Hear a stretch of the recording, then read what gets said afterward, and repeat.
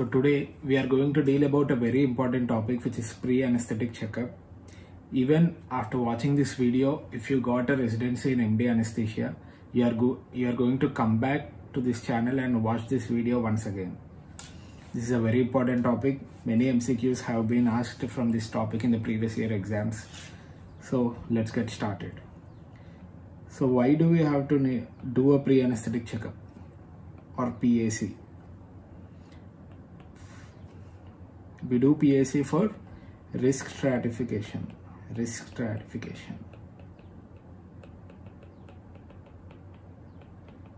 For risk stratification of the patient. So why do we need to do a risk stratification? First thing is to optimize the patient condition. If the patient is having any comorbidities like hypertension, diabetes, uncontrolled asthma, if the patient is an epileptic patient, we need to optimize all those conditions before posting him for an elective surgery. So to optimize the patient's condition,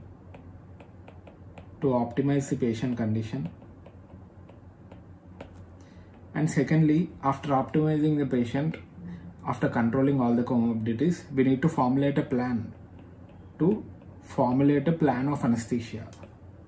To formulate the plan of anesthesia accordingly.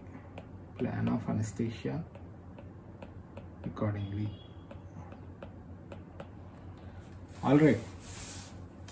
So what are the components of pre-anesthetic checkup?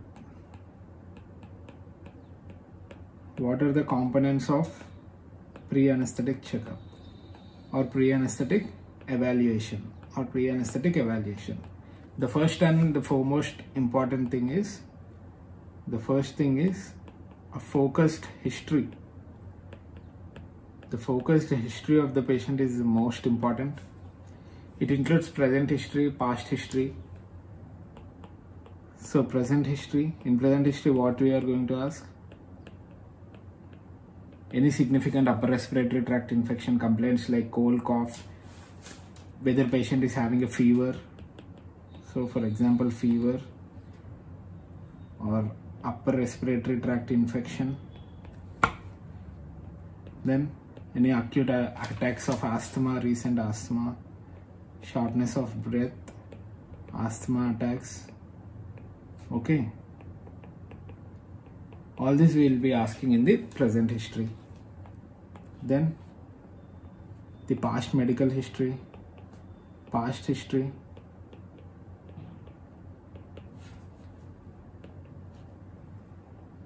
In the past history, we will be asking about hypertension, diabetes, asthma, epilepsy, any history of tuberculosis. Alright, this is important.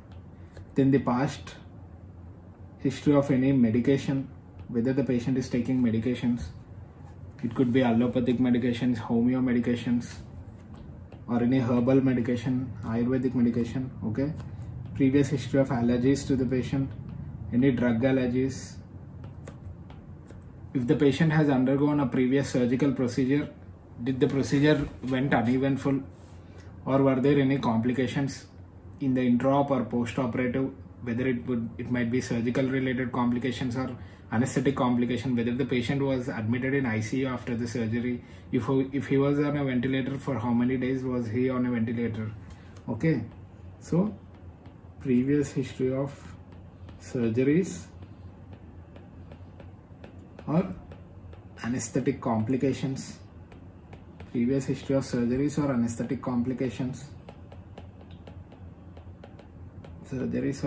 complications. Any history of ICU stay in the past. And for females, we also ask the menstrual history.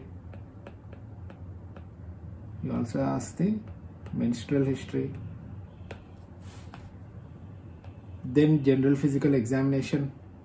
Then you will do general physical examination, where you will take the patient height, weight, you will measure the BMI of the patient. These all are very important.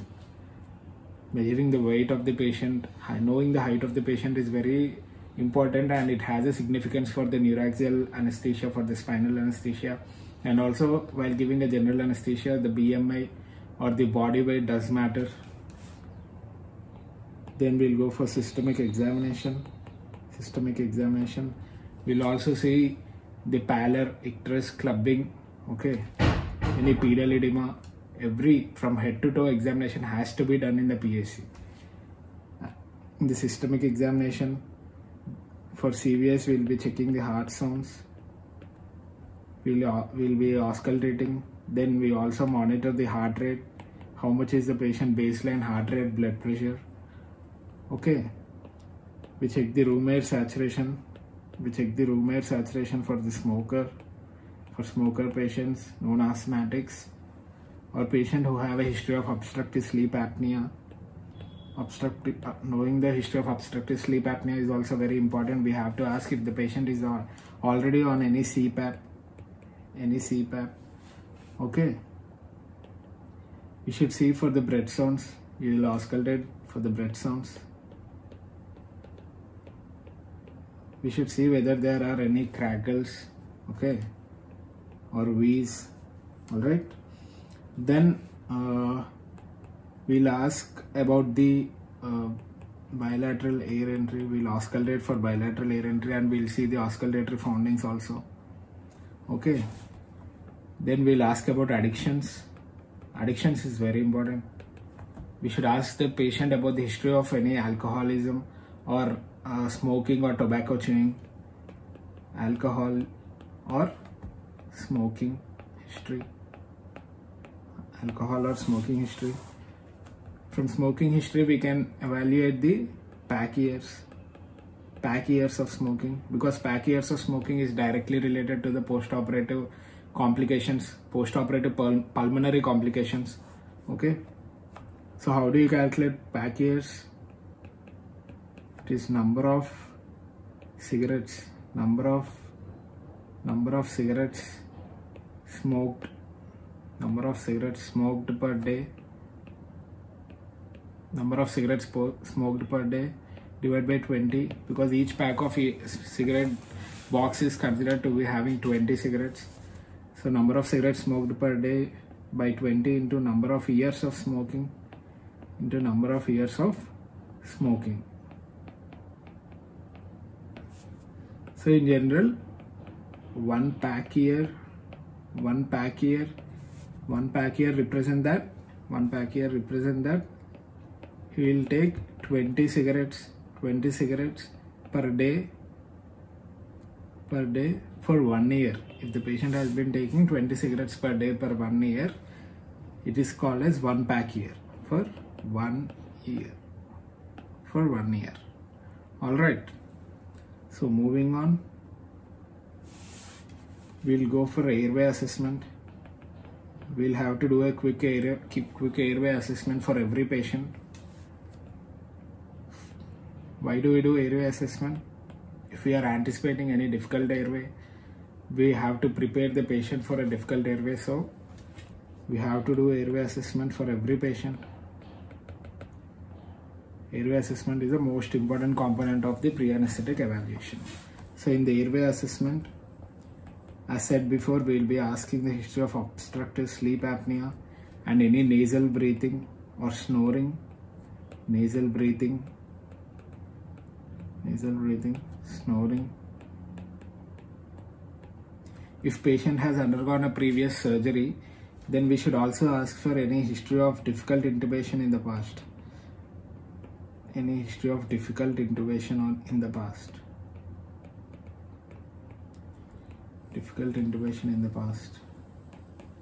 Alright.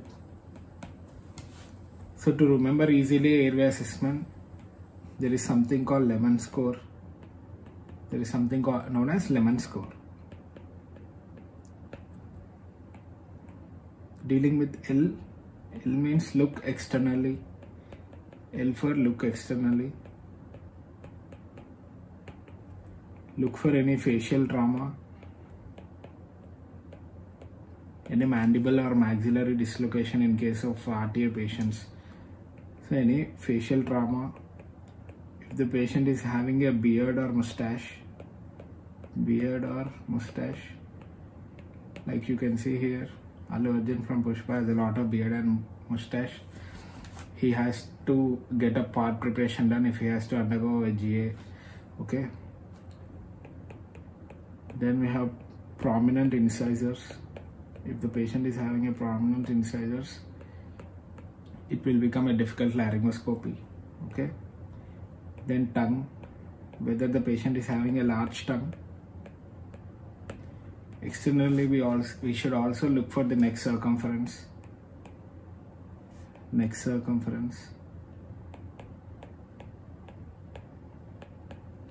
obese patients, the neck circumference will be very large, and if it is more than 43 centimeters, it is going to be a difficult intubation.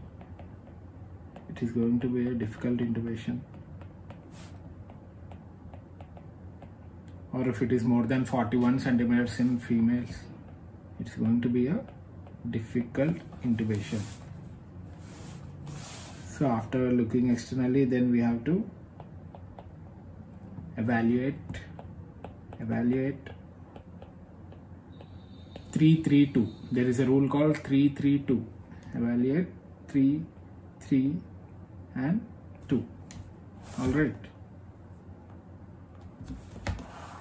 So the 3-3-2 rule is all about interincisor distance. The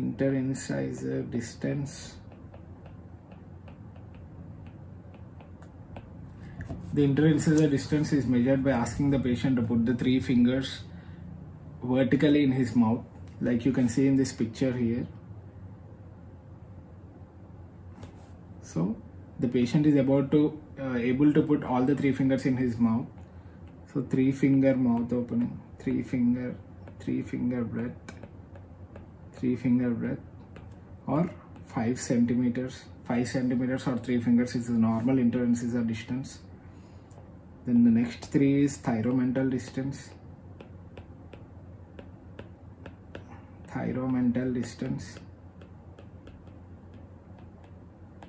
Here you can see in this picture, he is able to place 3 fingers from thyroid notch to mentum. If you are able to place 3 fingers, then it is a good sign for intubation and laryngoscopy. So 3 finger thyromental distance, or it is more than 6.5 centimeters, or it has to be more than 6.5 centimeters. If it is less than 5 centimeters or 4.5 centimeters, then it will signify that it is a difficult intubation or laryngoscopy. Okay, thyromental distance. This is also known as Patil's test.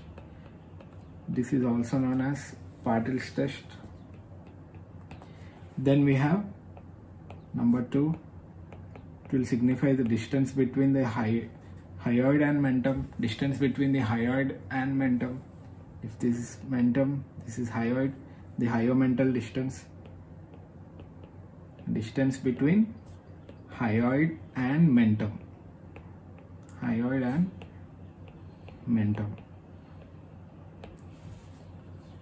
3-3-2. Okay.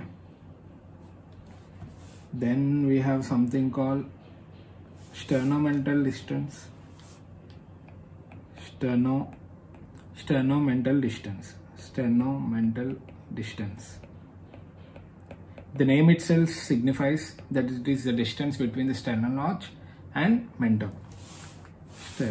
Sternal notch, distance between sternum, distance between the sternum and mentum.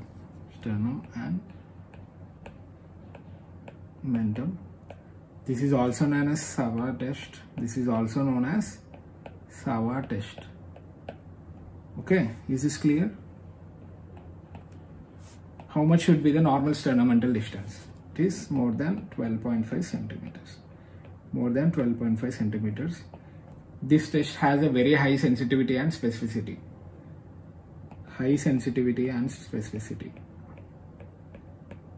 In some books, it is also given that Sternomental distance is the single best predictor for difficult intubation and laryngoscopy.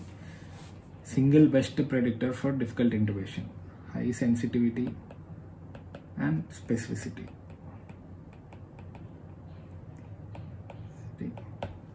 Then we also have something called RHTMD, which is the ratio of height to thyromental distance. Ratio of height to thyromental distance. RHTMD. Ratio of height to thyromental distance. The normal is 23.5. Less than 3.5. 23.5 is normal. If it is more than 23.5, it indicates difficult laryngoscopy. It indicates difficult laryngoscopy. Alright. Even RHTMD, the ratio of height to thyromental distance, has a very good specificity and sensitivity. Alright. Next, moving on, we have something called upper lip bite test.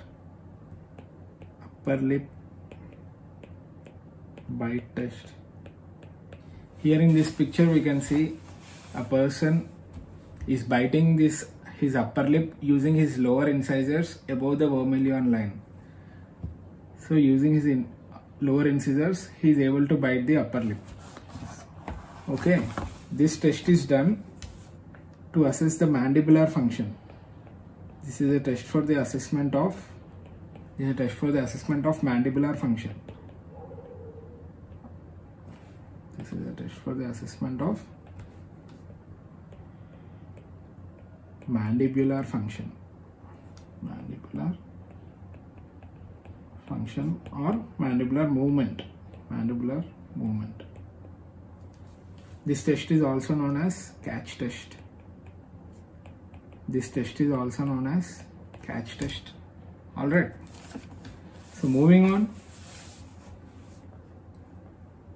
We have finished L and E from the Lemon score. Now we have come to M. M for the most famous Mallampati grading. Mallampati grading. Mallampati grading. This is a previous year question, PYQ. Mallampati grading is the most famous question of the examiners for NEET PG or INICET entrance examinations. So in Mallampati grading, there are 4 grades initially. So grade 1, here you can see the hard palate,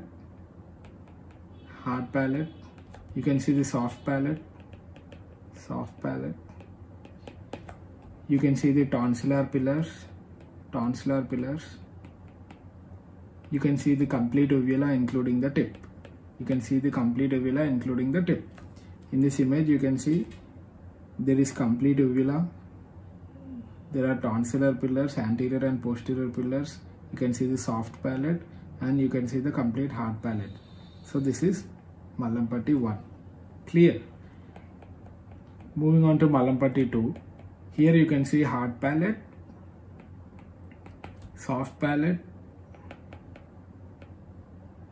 the fauces,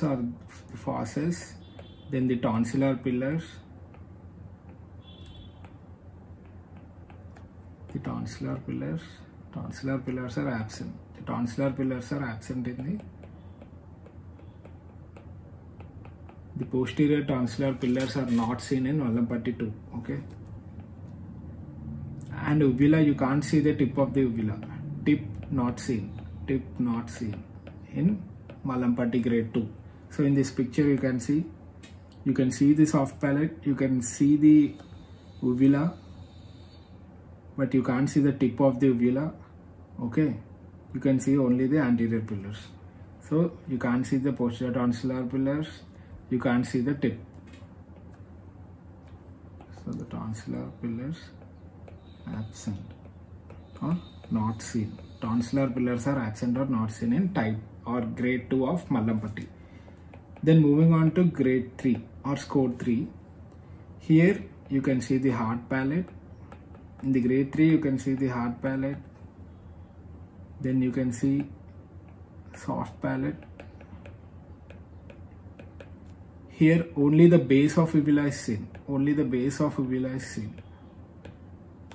Only the base of uvula is seen in grade 3. So here you can see in this picture, only the base of the uvula is seen. Okay, so this is grade 3. This is grade 2. Is it clear? And in grade 4, this is grade 4. You are able to see only the hard palate. You can't see any soft palate or uvula. You can see only the hard palate. So this is grade 4. The grade 4 was initially not there in the Mallampati grading. It was a modified Mallampati grading which was given by Samson and Young.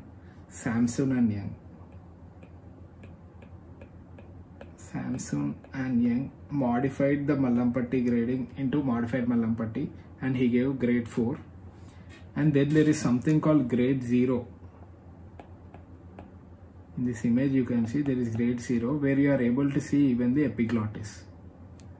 Where you are able to see even the epiglottis. This is known as grade 0. Alright. So basically Mallampati is a predictor of difficult intubation. Mallampati is the predictor of difficult intubation. Then moving on, we have something for Cormack-Lehane grading. It is a direct laryngoscopic view. This grading was done based on the direct laryngoscopy. We don't do this in the PAC.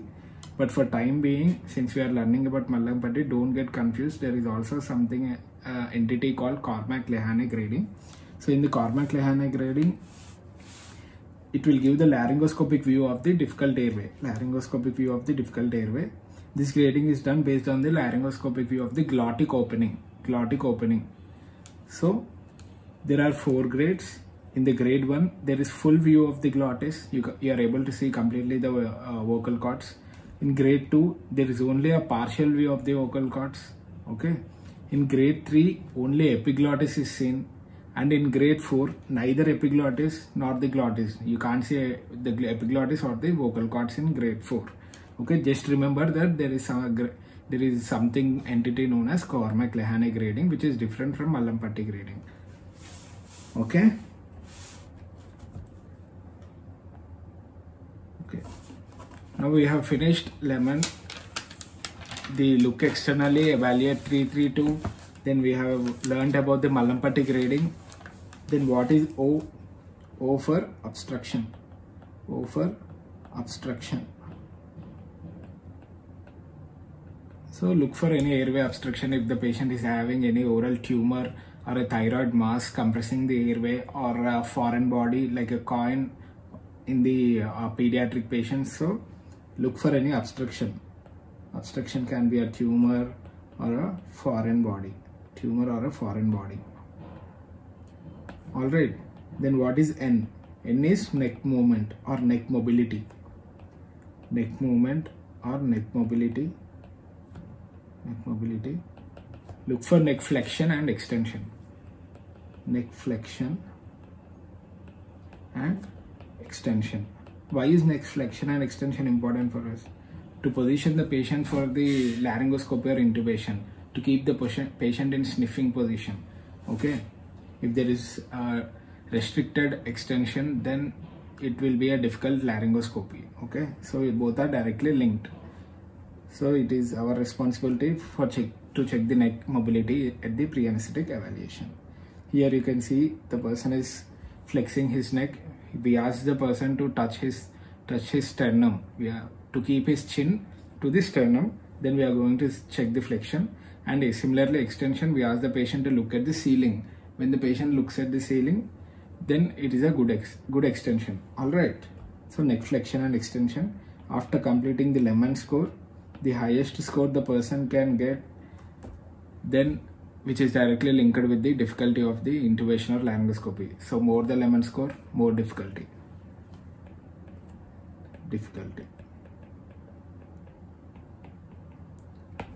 I hope this is clear. Now moving on, last part of the airway examination, which is done especially for diabetic patients. Okay, in diabetic patients, there is accumulation of the glycosylated collagen in the joints. Okay, there is accumulation of glycosylated collagen in the joints. This will make the joints stiff. It will restrict the movement of the joints. So this is known as stiff joint syndrome. Stiff joint syndrome or limited joint mobility syndrome. Limited joint mobility syndrome. So when there is deposition of glycosylated collagen, there is also a deposition of this collagen in the neck joints for extension and flexion. Atlanto-occipital and atlanto-occipital joint is also affected, so the patient extension is also going to be affected. So we have to do a screening for difficult intubation or laryngoscopy in diabetic patients, especially by doing two screening tests. Two screening tests are available.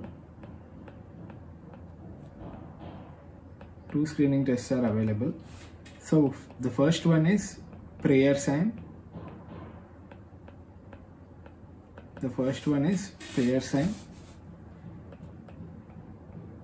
The inability of the patient to approximate the palmar surfaces of his fingers. We'll ask the patient to put the sign like how we keep for prayer, and he will be able, if he is able to approximate all the phalanges, interphalangeal joints together, then it is a good sign. If he is unable to do, then the joints are affected. Okay, then this is a positive prayer sign. In this image also you can see over here there is a gap. So the patient is not able to approximate his interphalangeal joints. Inability to approximate the palmar surfaces of interphalangeal joints. Interphalangeal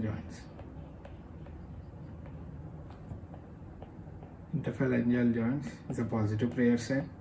Then next is a palm print sign.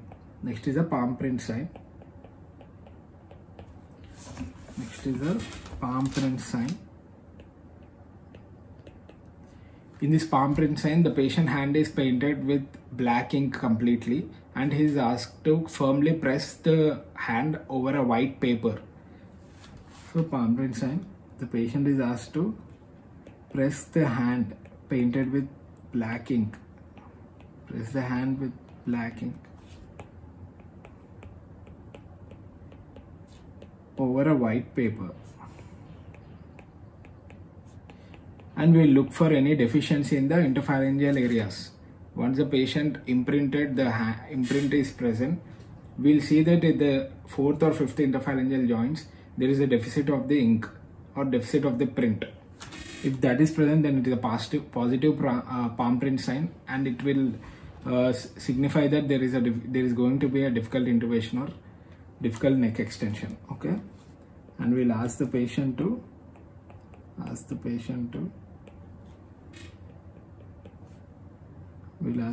press over the paper, and we'll look for any deficit. Of interphalangeal joints of the fingers. Interphalangeal joints.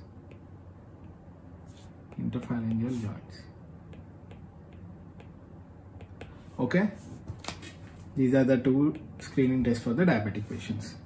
Now moving on, what are other examinations we do in the pre-anesthetic checkup? Spine examination is very important because we are giving central neuroaxial blockade. For spinal epidural anesthesia, we have to look at the spine. Is the spine in the midline? Are there any midline tumors of the spine? Okay. Is there any evidence of kyphosis or scoliosis? So, is the spine in the midline? Any kyphoscoliosis? Are the interspinous spaces good, or is there a bamboo spine, or there are calcified ligaments in old age, Okay, interspinous spaces. All right, and also in the pediatric patients, sometimes patients are posted for congenital hydrocele and all. So in the pediatric patients, it is very important to look for any heart murmurs for any congenital or congenital heart diseases, and also it is very important to look for any syndromes. Is a child suffering from any syndromes like Peary-Robin syndrome? These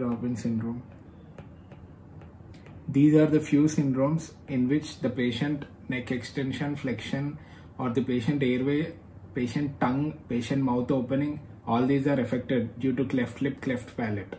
Okay, the examples of those syndromes are Peary-Robin syndrome, Treacher-Collins syndrome. Then we have Down syndrome. Then we have Klippel-Feil syndrome.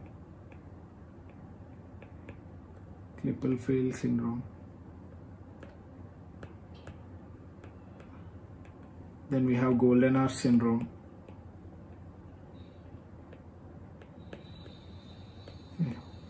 Just remember that while evaluating a pediatric patient, we also have to look for any congenital anomalies. Then we have risk stratification. Now you have taken all the history of the patient. From the history, you are going to stratify the patient according to his risk factors for the surgery. Okay, risk stratification. The American Society of Anesthesiologists, ASA, have graded based on all the risk factors, comorbidities, and patient age and everything. They have divided. They have given a grading called ASA grading. ASA grading for risk stratification. ASA grading for risk stratification. This is important. This could be an MCQ. They might give a case scenario stating the comorbidities of the patient, what all medication the patient is on, and all other details, and they might ask you under which ASA category the patient will come. So this is very important. So ASA grade 1. In the ASA grade 1, it includes patients who are healthy. Without any comorbidities. A normal healthy patient will come under ASA grade 1. ASA grade 2. This includes a patient with mild systemic disease.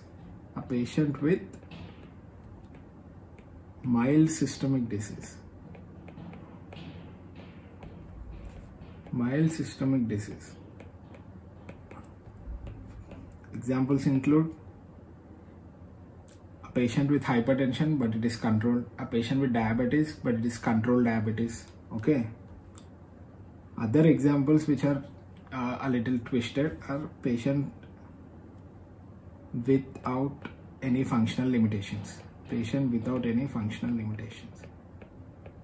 Patient has a systemic disease but it is not causing any functional limitation. Without functional limitations. All right. So the examples are patient with mild hypertension, diabetes, a social alcohol drinker, social alcoholic. If you are a social alcoholic, that does not mean you will come under ASA1, you are ASA2, social alcoholic drinker. Then patient with a BMI of 30 to 40. Any pregnant female will come under ASA2. Pregnant female. If you are a smoker, you are automatically not going to come under ASA1. Smokers are ASA2 and more, not ASA1. Okay. Then there is stage 3. Okay. In stage 3, patients will have severe systemic disease, patients will have severe systemic disease with functional limitation. A patient with severe systemic disease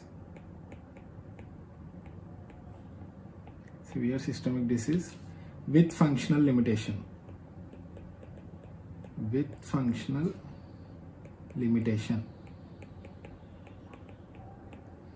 Examples are poorly controlled hypertension, poorly controlled diabetes. Okay, so poorly controlled hypertension, diabetes mellitus, a chronic smoker with chronic obstructive pulmonary disease, COPD patients, morbidly obese patients with a BMI of more than 40, Then we have end-stage renal disease or end-stage kidney disease patients who are on regular dialysis. End-stage kidney disease patients who are undergoing regular dialysis with regularly scheduled dialysis.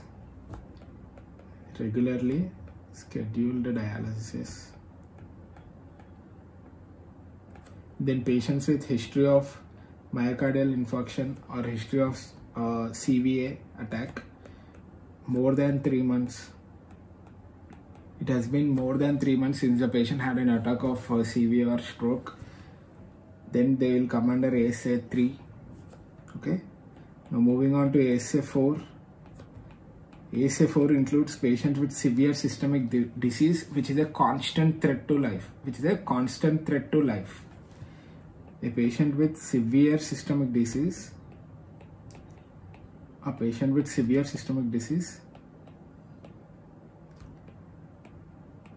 which is a constant threat to life.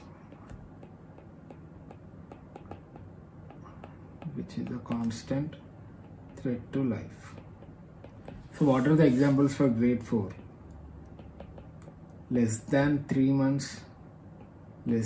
month-old CVA or stroke, less than 3 months-old CVA or myocardial infarction, and end-stage renal disease or end-stage kidney disease patients who are not on regularly scheduled dialysis,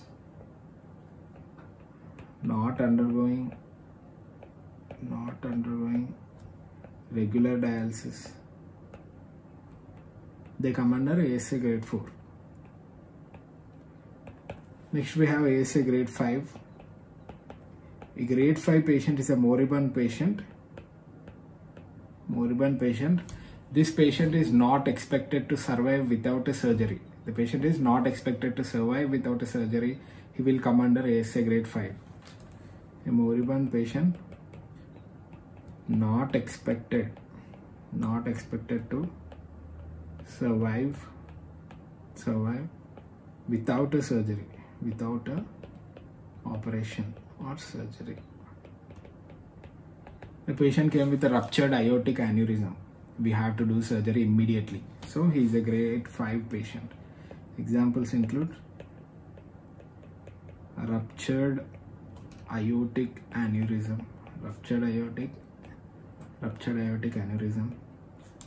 or a patient with big IC bleed, patient with massive IC bleed. He will come under ASA 5. Then the last grade, which is ASA 6, a declared brain dead patient. The patient is declared as brain dead, so his organs can be used for donation. Declared brain dead patient. A declared brain dead patient. For organ donation.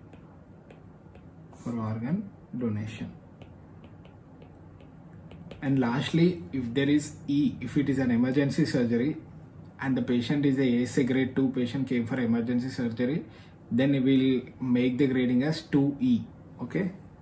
So if there is E for any ASA grading, then it indicates that it is an emergency surgery. Emergency surgery. Okay, I hope this is clear. Okay. Now moving on.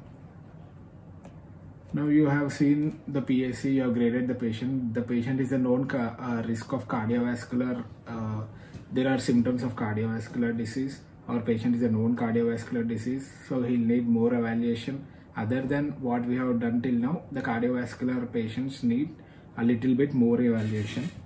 So we have to learn about Lee's revised cardiac index. Lee's revised cardiac index. This is a risk index for cardiac patients. This is a risk stratification for cardiac patients. This is also very important. So in this, there are around 6 risk factors. So based on the risk factors, we will grade the patient. How much risk is he going to have intraoperatively and postoperatively? Okay. The first one is, what kind of surgery is it? Is it a high risk surgery? What is a high risk surgery? See, low risk surgery, for example, cataract, lipoma excision, these are low risk surgeries. High risk surgeries are thoracic surgery, or abdominal aortic aneurysm surgery, or a neurosurgery. These are all high risk surgeries. Okay, so thoracic, abdominal surgeries, these are high risk surgeries. Any chest trauma. Okay, then any prior history of transient ischemic attacks or cerebrovascular accident, any history of CV or TIA. Then we have diabetes, who is on insulin therapy, a diabetic patient on insulin therapy,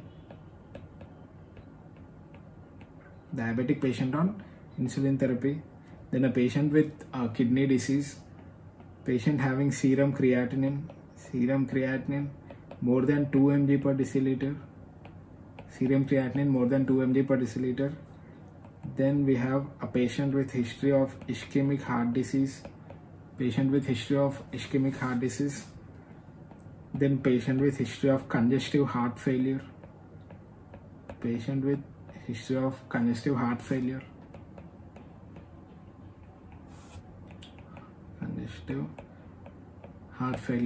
So all these are risk factors for cardiac patients, and each risk factor will hold 1 point, and as the number of points increases, the risk for the major cardiac events intraoperatively also significantly increases.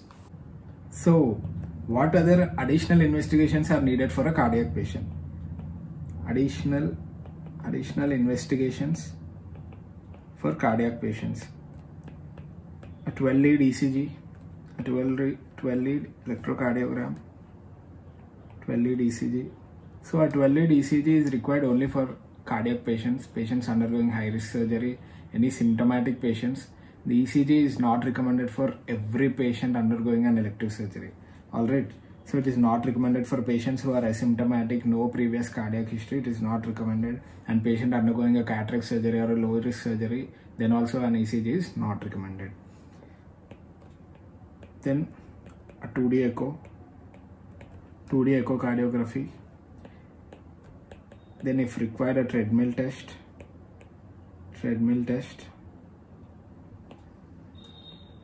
to know the cardiopulmonary reserve.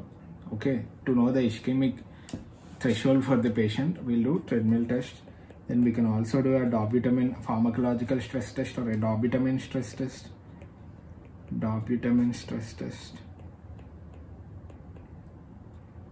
If still required, the patient may have to go for an angiography in the cath lab. He will need a cardiologist opinion. So, okay, the patient has to undergo all these investigations if he is a known cardiac case. Then we have to assess the functional capacity also.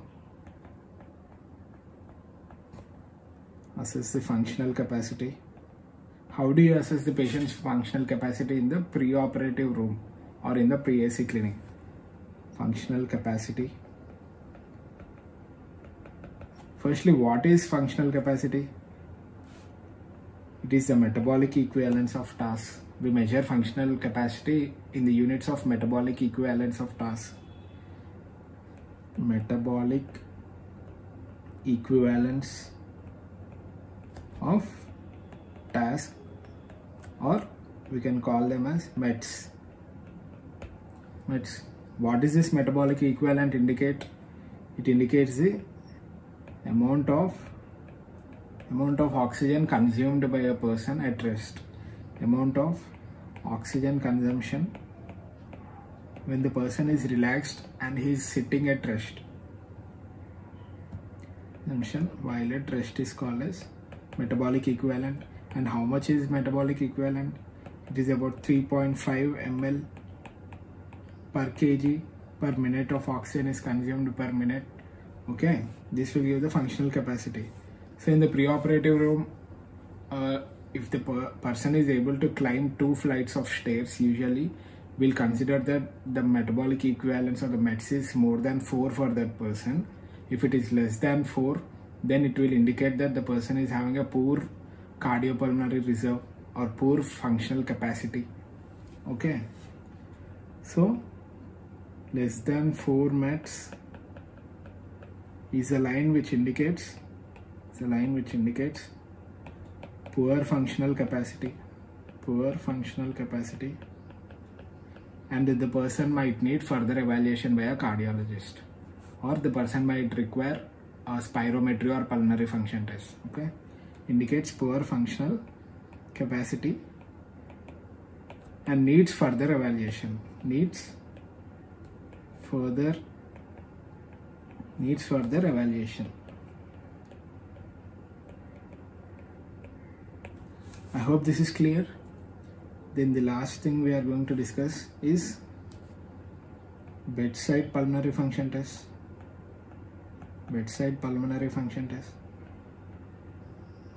Before going to the preoperative orders, what we write in the PAC and what instructions we give for the surgeons, first we'll know what is bedside pulmonary function test.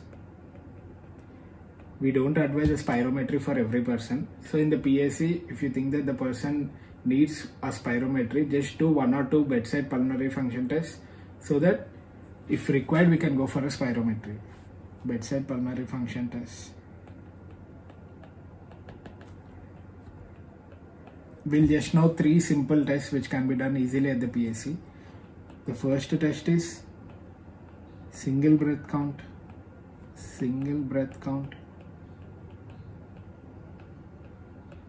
The first test is single breath count. The patient is asked to take a deep breath, then exhale, counting numbers 1, 2, 3 and so far till the patient is able to hold his breath. Okay. Patient is asked to take a deep breath, then exhale, counting the numbers 1, 2, 3 and so on. Counting 1, 2, 3 till the patient cannot hold his breath.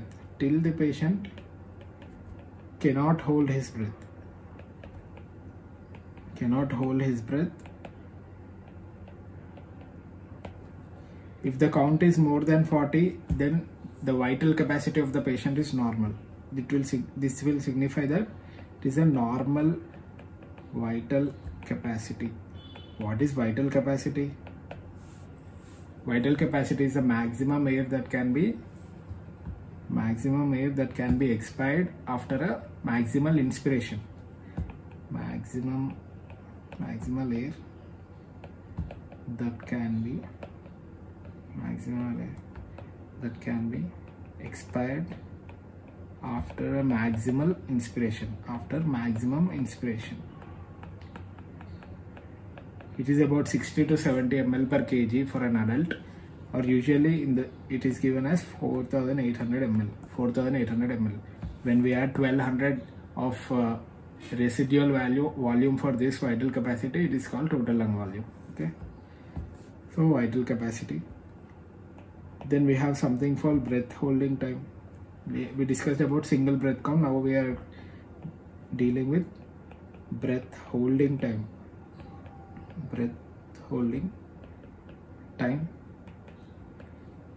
We'll ask the patient to take a deep breath and hold the breath.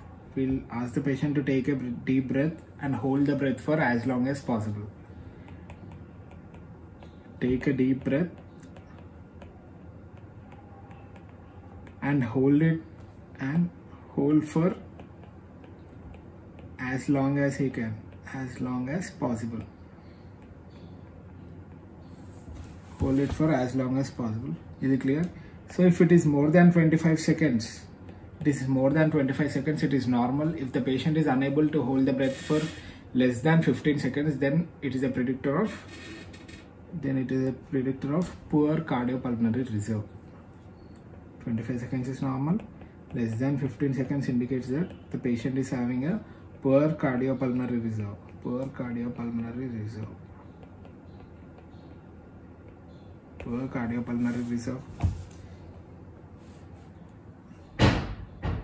The last bedside PFT we are discussing is the forced expiratory time. It is the forced expiratory time. This test will simply tell us in the PSC if the patient is having an obstructive pathology or restrictive pathology. Okay, to know obstructive or restrictive pathology, restrictive lung disease.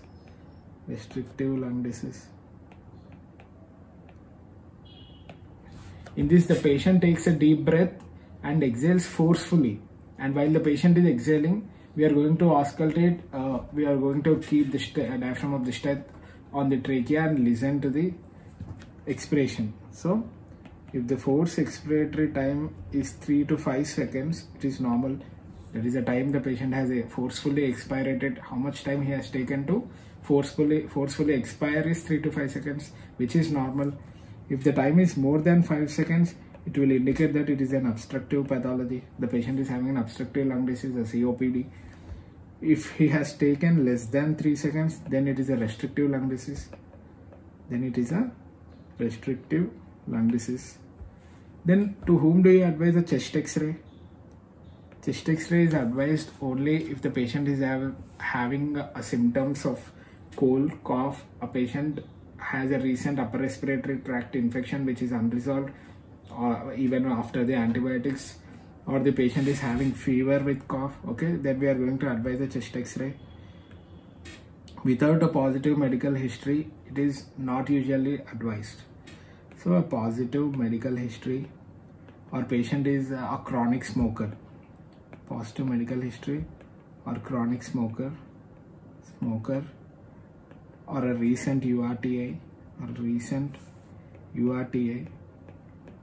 So in these cases, we are going to check for intraoperative and postoperative pulmonary complications. That is why we ask for a chest X-ray.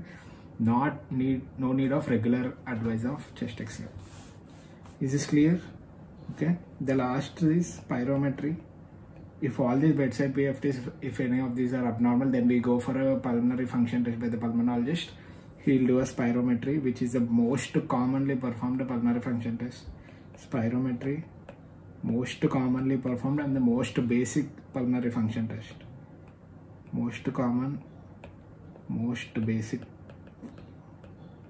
is pulmonary function test. This spirometry will give you different volumes and different flows, and it will also give the resistance to the flow. So it will measure flow and resistance. Alright, so in the next video we'll talk about the preoperative orders, the pre-medication, what are the NPO orders, and how to modify different drugs which the patient have been already using, how we have to modify the dosage, or which drugs to skip, which drugs to continue. All these important things we are going to discuss in the next video. So if you like the video, just click the like button. If you haven't subscribed to the channel, subscribe. And you also know the drill. You need to follow the Instagram page Anesthesia Notes for more useful tips and more useful content on anesthesia. Thank you.